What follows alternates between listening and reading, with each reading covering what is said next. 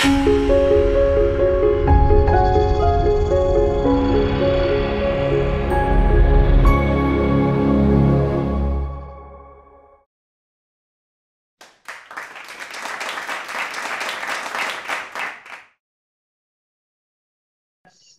have seen with conquest, the natives are restricted to reserves like US.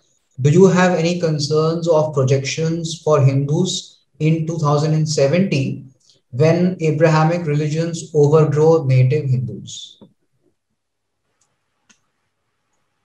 If I rephrase the question of my understanding, you are saying, what is the concern that I have for Hindus when Abrahamic religions is going to take over in 2070? Is that correct? Sujiji? Sujit, are you there? That's my understanding, Ankuji. I guess you're right. So if that's the question, my question is, why would you let them take over India in another 50 years? That's coming, whether you want it or not, whether they explicitly say it or not. Actually, they're explicit right now. It was probably not explicit before. As I said, it is the idea of expansion. Islamic expansion didn't start today. It's 624. The Ghazwa, the attacks on Jews started, later on Persia, then Sindh, Afghanistan, then Sindh, and of course the Indian land. The two-state theory, which caused Pakistan as a Islamic state. Today, you have within India, you have pockets of Islamic communities in Delhi, Madhya Pradesh, West Bengal, Kerala, Kashmir. The Kashmiri Hindus were chucked off, killed, raped, and displayed. Private parts were displayed to create, after rape, body was sewed, and then private parts were displayed to create fear in the community. So Hindus ran away. They did. They're still living in tents in various parts of India. My question to you, Sujitji, if that's what you meant, why would you let them take it over? It is your land, isn't it? It is your ancestor land, isn't it? Most of the Hindus converted most of the converted Islamists in India are Hindus. Their ancestors were Hindus. Even Mr. Jinnah, his ancestors were Hindus too, right? So the question is very simple at this point. It's explicit. We know it's happening. Why giving the chance? Purnima ji, in extension of that question, we have a technical problem. In 50 years' time, if you see the expansion of the population, Muslim population, democracy is actually a game of population, right?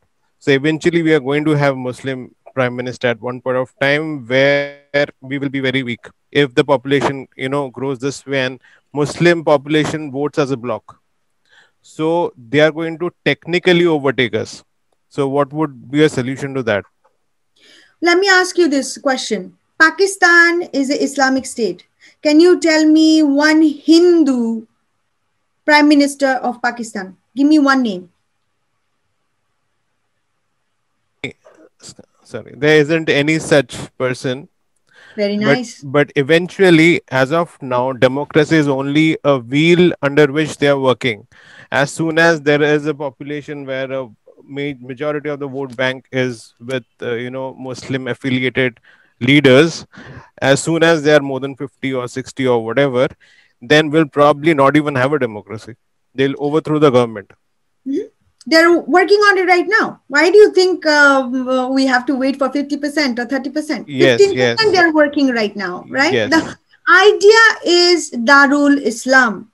The Ghazwa Hind Correct. is attack on Indian soil, which is what makes sure Afghanistan has 0% Hindus, 0% Buddhists, 0% Sikhs right now. It's 99.999% Islamic country. The goal of their goal is very explicit. There is no ifs and buts about it. They're not playing with you. They're not playing any bhai games with you. They're not telling me I'm democracy lover either. They're democracy lover in India. They're democracy lover in America. They're democracy lover in France and UK. But as soon as this country, as you rightfully said, the population grows, of course, democracy dies. Yes, so my question is, we already know that. History speaks and it's going to repeat. Why do you want it then in that case? I don't want the democracy where Hindus are not respected. It's as simple as it is. I came to a Christian country and I respect them. Every Sunday, some Christian lady and her gang will come in front of my door and try to give me a Christian pamphlet. I had many instances where I would bring them, I would ask them questions, why are you, who is Jesus, and etc. I would converse with them, try to understand them. Their goal is to convert me, people like me. Everybody who's not a Christian, they want a Christian. They want them to believe in Jesus and believe in the Bible. I don't have any issues with Jesus. I have issues with the concept of the Christianity that was implemented by the churches to make sure the entire world become Christians. That was my issue. That is my issue. I have no issues with Islam either, but I have issues with the ideology. They want the entire world according to their belief system, meaning my freedom doesn't matter to them. That's an issue. So you are playing a game of democracy and secularism. As I showed you before, 2008, Nepal was a Hindu country, Hindu Rashtra, by law. Secularization happened right after communists took over. In secularization of Indian constitution happened in 1976. If they can change constitution, why can't you change constitution now? Our constitution written 1948, let's say, 1976 words were amended and new words were added. And then what's stopping you to change the constitution? Right. Correct. We already know we are in danger. There's nothing implicit about it.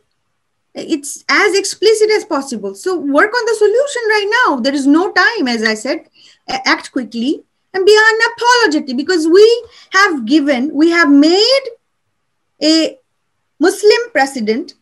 We have made millions of Muslim doctors, engineers, head of state, head of even governor of Kerala is Muslim. BJP leaders are also Muslim.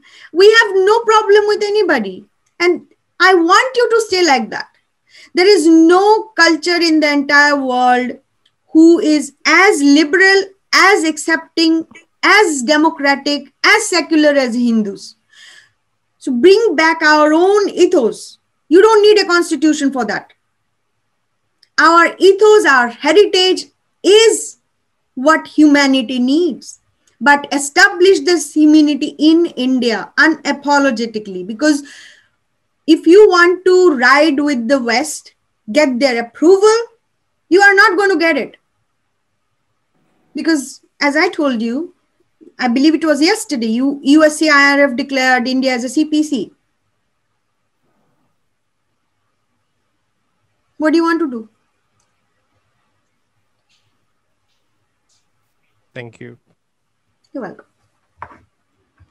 I think somebody wants to ask something. Maybe we can maybe we can take it up later on because we have a couple of more questions and we are running out of time now.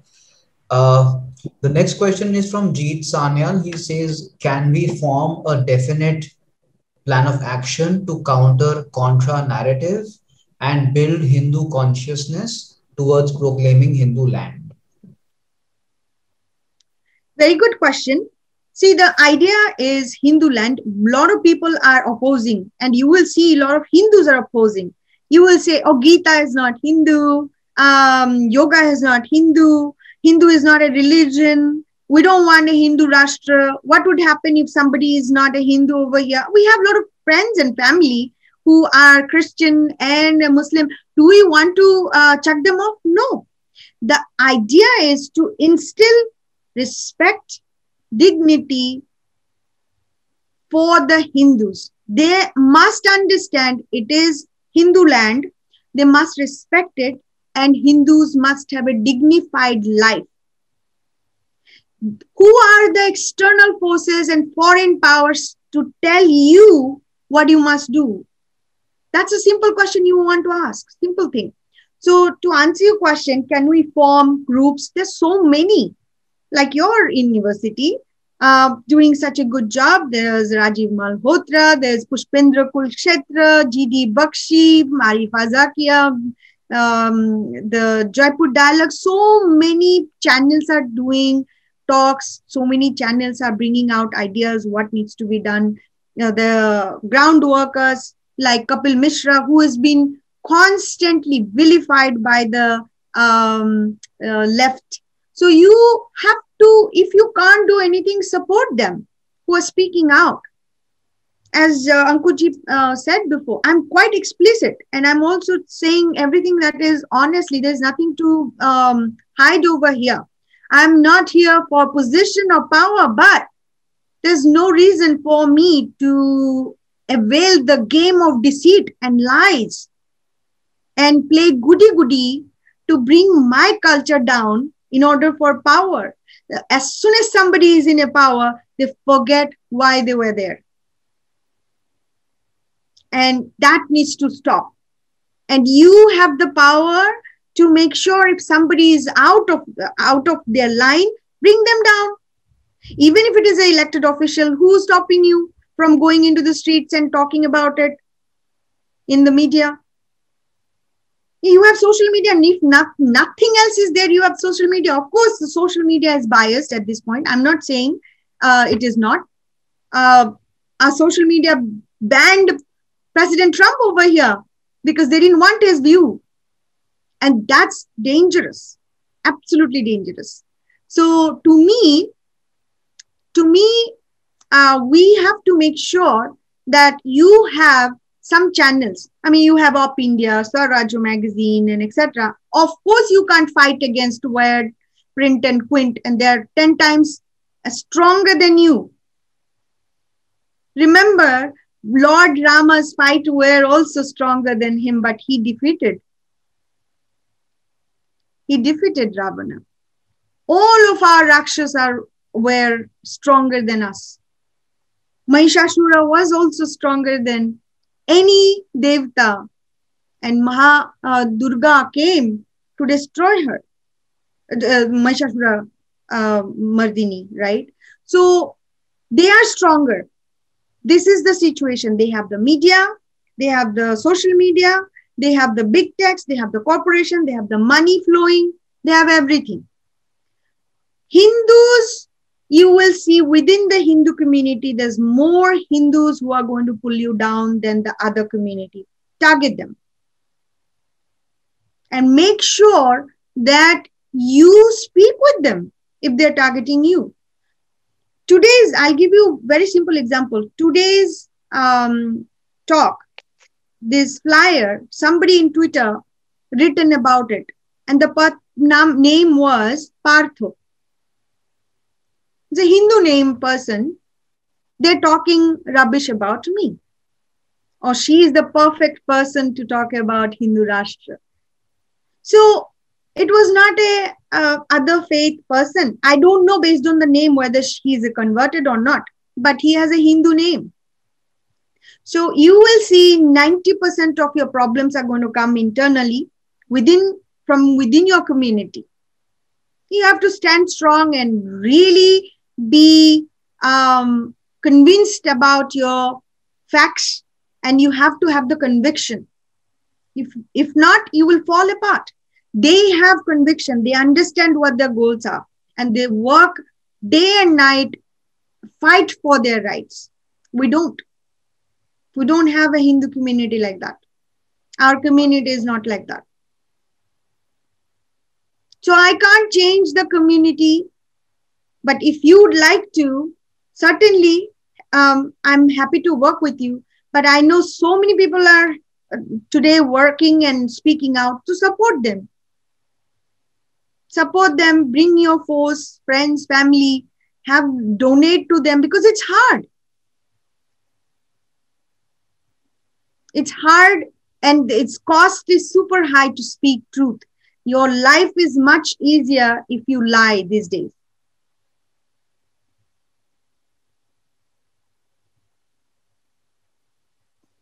Truth Thank you. never dry. Thank you. Thank you, Purnima ji. The next question is from Deepan Mitra. He has asked that what is the activity of American and European Hindus for controlling international media and forced US and UN to take action against the atrocities of Hindus in Bangladesh, Pakistan, and the world? Thank you, Deepanji, so much for this question. It's a great question. I have said repeatedly before that current India's border and land is where the concentration of Hindus is. If Hindus in India are eradicated, what is going to stop Hindus from eradication in Bangladesh or Pakistan, which is what's happening right now? So that's not a problem. Whatever happens in India is going to continue in Pakistan and Bangladesh. You're asking for international media. US CIRF just declared India as a CPC. They are not India's friend or nor Hindu's friend. They have their own agenda. India, the people in India are currently facing severe conversion tactics and lies and deceits. Hindus are getting attacked. Media doesn't even talk about it. So India must control Western media channels right now and also monitor what they're putting. I'll tell you an example. In China, recently BBC was banned. All right. Facebook, Twitter, Instagram, WhatsApp, nothing is allowed in China. Ask a question, why not? They're a communist country run by a CCP, Communist Party of China. Why don't they allow free speech? Why don't they allow conversation? Why did they chuck off BBC? BBC was chucked off from China because BBC published a lie, or that's what the state of China said. They lied about China in BBC, so they banned it. China is able to do that. What's stopping India? Who's stopping India? India is not able to control New York Times, Washington Post, BBC, Reuters, you name it. Google, Twitter. Twitter is banning a lot of Hindu activists right now. Plus Facebook, controlling information and narratives. So you're talking about Bangladeshi Hindus. Remember, most of the Bangladeshi Hindus in 1947-46, Noakhali massacre, and 1971 came into India, and many went to different countries too at that time.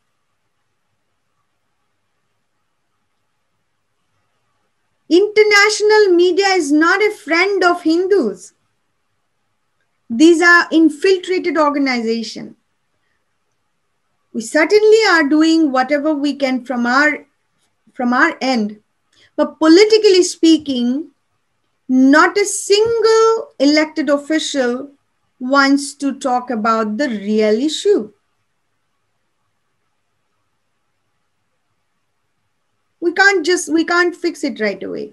And I would only imagine that India takes a strong stand against this kind of biased report and lies. And from Bangladesh standpoint, India is always with Bangladesh, supported Bangladesh. Bangladeshi Hindu reports are getting also created. And IRF has the Bangladesh sections, as you know, and they are also creating some reports, sending it out. Not sure if Bangladesh in the countries list right now, but regardless, Hindus, no matter where they are, not safe. So I want you to understand that from the crux of the discussion. Hindus in India are not safe. And once that's going to be eradicated, everything else is irrelevant. If you choose to stay in Bangladesh, you may have to convert. And same with India. And it's coming. Purnima ma'am, there's one more thing. Since BJP is in power and whoever is in power actually writes the books, are we actually, I don't know if we are doing it, but are we actually, revising the text so that it glorifies our, the Hindu kings and the Hindu kingdoms? And I think even if we do not vilify the Mughals, we should at least reduce their percentage of the syllabus to a minimum, so that we have the major proportion of our heroes should be coming from our traditions. See, the question is from a perspective of BJP. I'm not a representative of BJP, so I can't talk about exactly what they're doing. Not a political circle of them either. So my request to the ruling party right now is there is a lot of misgivings or happened in the textbook, as you rightly said, that Hindu history hasn't been taught properly. Major history has been hidden. And even though it was said, it was reworded in a way that it was glorifying the invaders versus diminishing the accomplishments and the acts of Hindus. So whether it's more or less really doesn't matter to me. I just want to make sure people know the truth. Let them make their own decision. If after knowing the decision they want to convert to Islam, we don't have any issues. But not before that. Let's know the truth. That's all I would request the ruling party to do.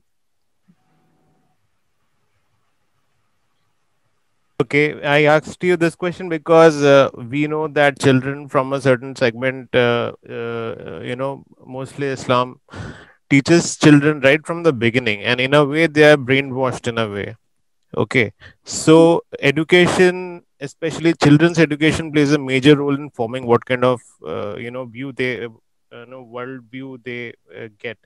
So this is really important for us in the coming generations. Absolutely. So that is right. See, as I said before, ask anybody from Syria or Persia or Lebanon, let's say pre-Islamic history. There is nothing. They don't know. They don't remember anything. Everything has been erased and wiped out.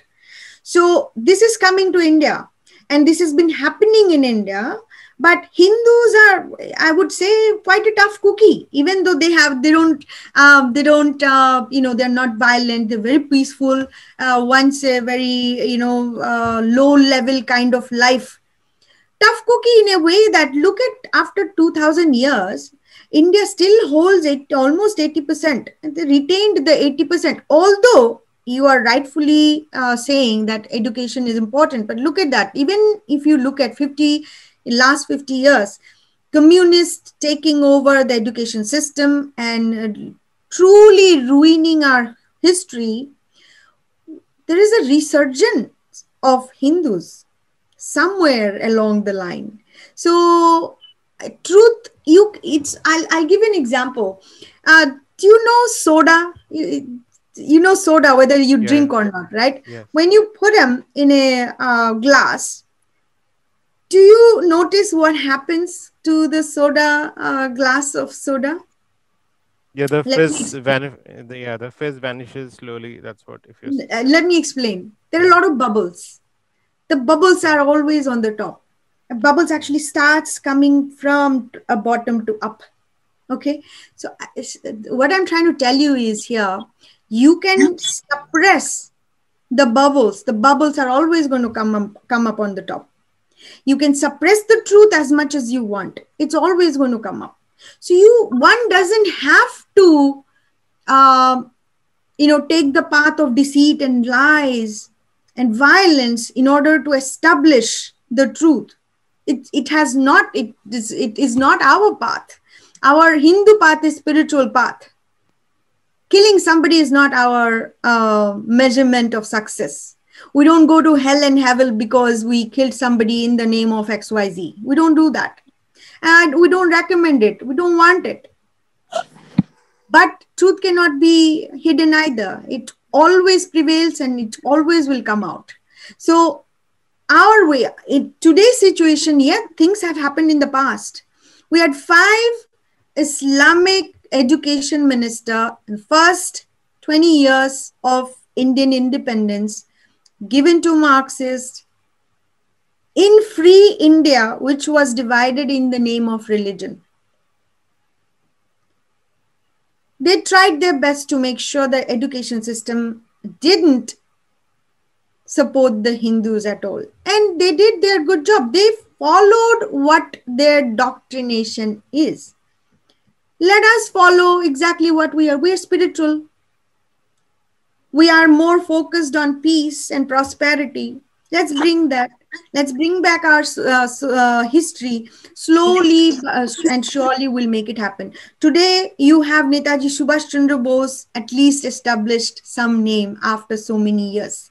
So one by one, it will happen. But of course, as you said, the BJP, I'm not a representative of BJP. I don't work for that political party, nor I'm a spokesperson for that political party. So I don't know exactly what they're doing, but I would recommend them to look at the textbook, change them as per the history, real truth history, and make sure all these historian who comes out and lies are debated and addressed. All these lies are taken into consideration, making sure people know about it.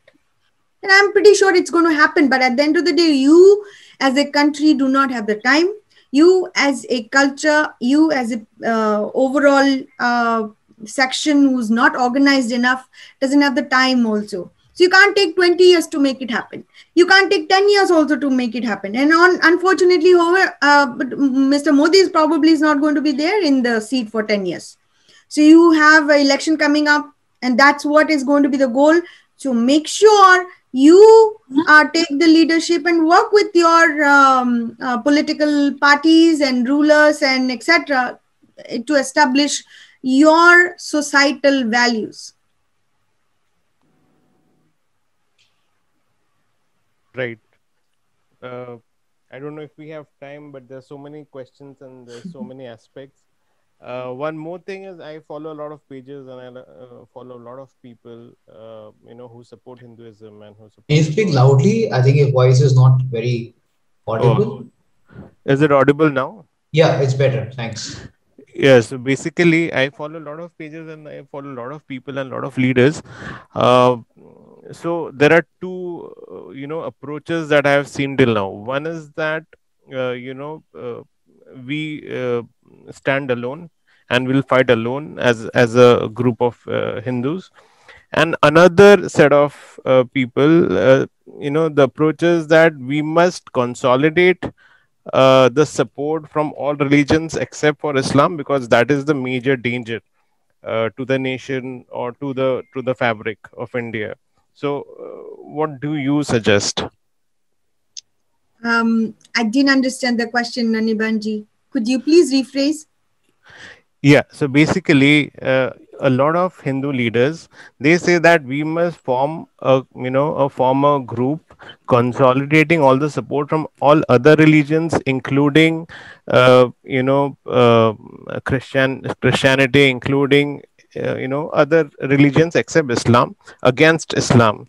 So you build consensus with all other religions against Islam, because Islam being the major danger to the fabric of the nation. Do you support that? Well, if I could rephrase your question, you're saying that form a coalition against Islam. I'm not sure about that. first of all, you have to understand it, as I showed you in one of the slides, three buckets of issues: communism, Islamism, and Christian missionary. They are all working. Although they're working together, you must understand their goal is individual. At the end of the day, each of them want to rule the others. Okay, so they might collaborate now in order to get to that stage, right on top of the others. But at the end of the day, each of them want to be the true ruler of the world. That's final. Hinduism is not there. Hinduism doesn't want to do that. All they want to do is talk about peace and prosperity, which is fine with me. And let's talk about environment. Hinduism can do it, right? You talk about animal rights. Hinduism can do it, because we don't naturally, meat eating didn't even started until the foreign invasion came into our society. Many thousand years ago, our rishis and all intellectuals figured out that animal killing is not a natural process, and gave up all of this. So Hindu society reformed many thousands of years ago, and also made sure that we are in a society which is aligned with the nature. So environment, Hinduism; peace, Hinduism; nature, Hinduism; peace, Hinduism. Everything is Hinduism. Overall, if you look at it, the nature of the teaching is like that. So we are not against anybody. We don't want, as I said before, we're not against any faith. Anybody can be there, but they must respect the land, law of the land, and the indigenous faith. Their idea is to erase all indigenous faith. They erased Aztec, Mayans, Babylonians, Greek. Everything is gone. Hinduism is the final threat for them. And I just don't want Hinduism to go into the museum. So I don't know who said that to you. I have not heard about it. I can't comment on that. All I'm saying is that we have three major threats. Hinduism must understand that, the threats against them, and what's the final goal for them. They want to convert them in either of these three buckets. It's up to you whether you want to do it. And the mentality of a Hindus are, if you want to convert on your own or out of the, we're not going to stop you. After knowing the truth and reality, if you want to do it, so be it. But know the truth first.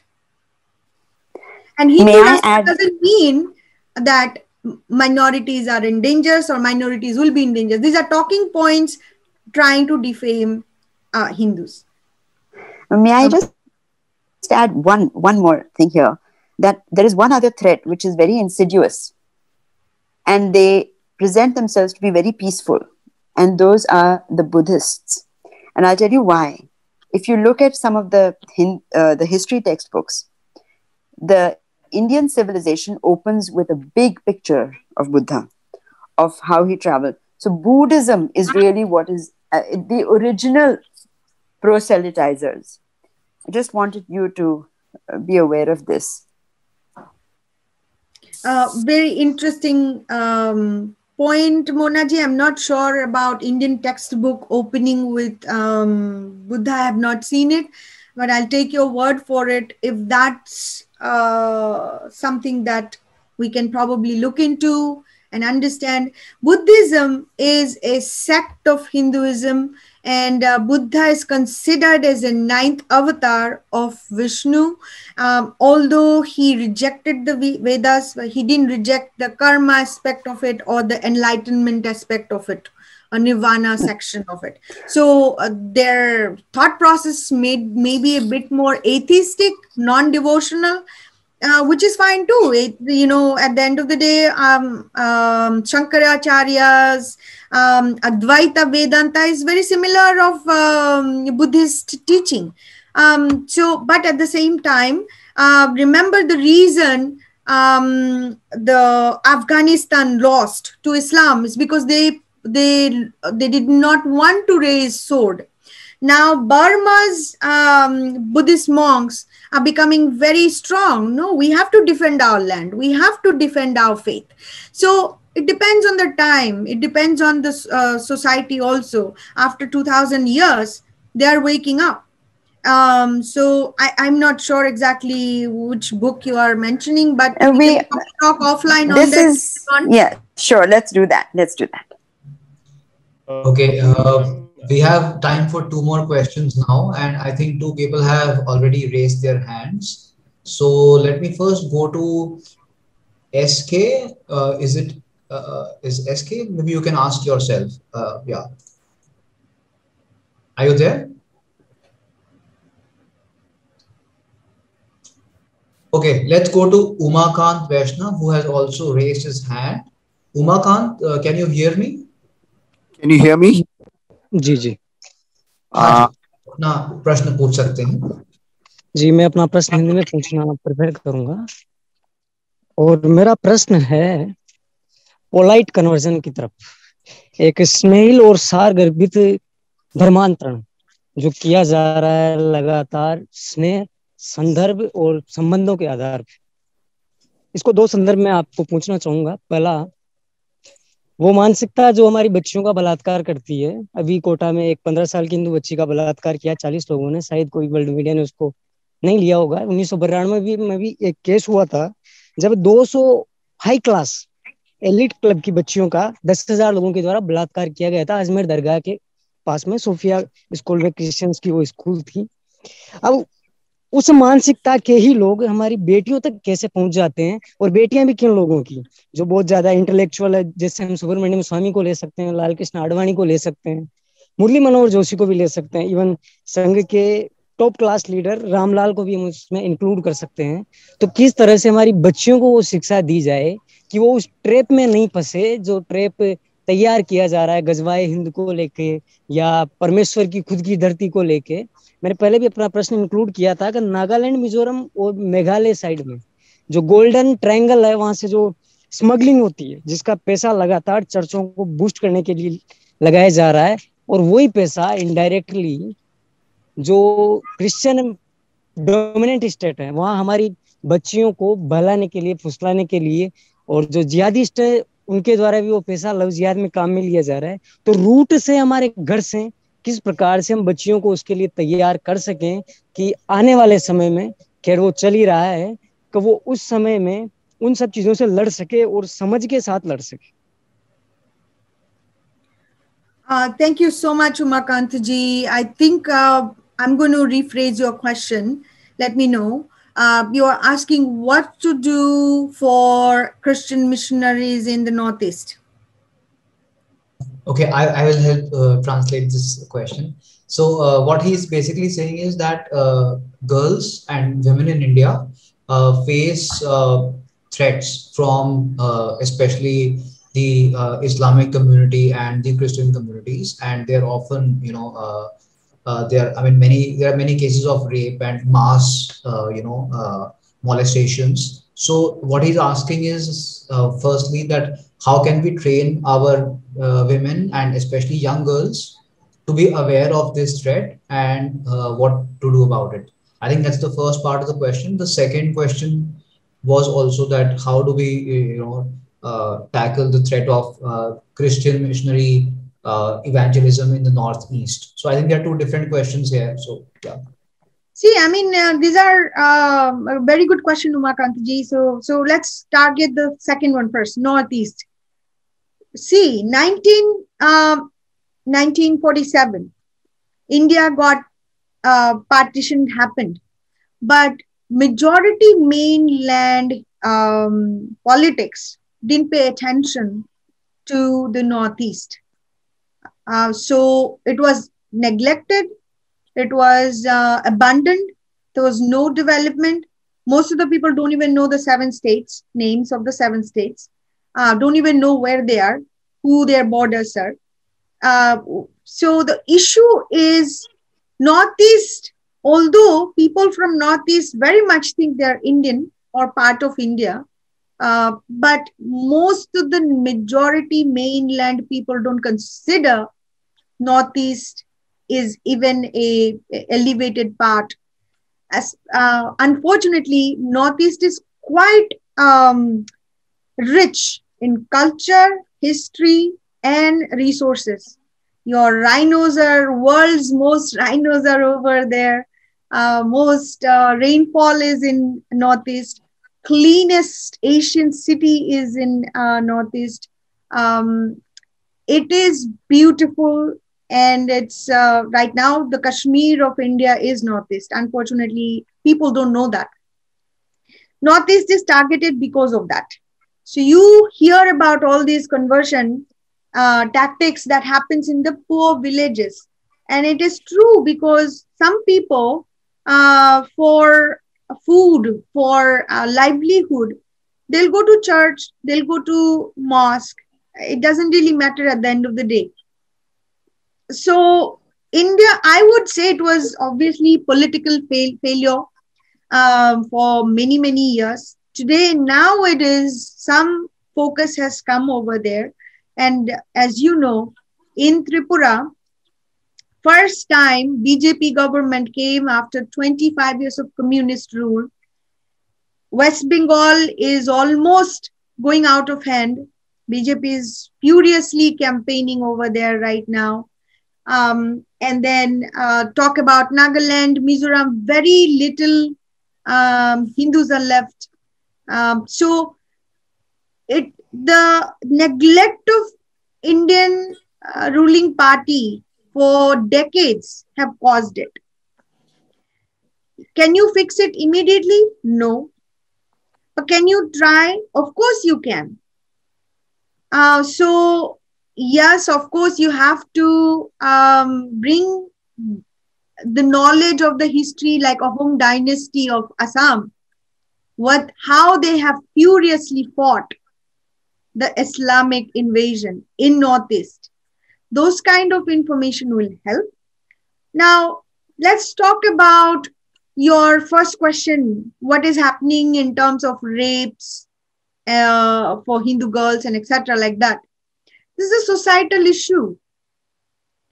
If our society has made rape a taboo, if you can't report the issue in police station, if the police don't act on it from a law enforcement perspective, and the political party, the ruling party doesn't pay attention to those kind of societal issues, you can't fix it.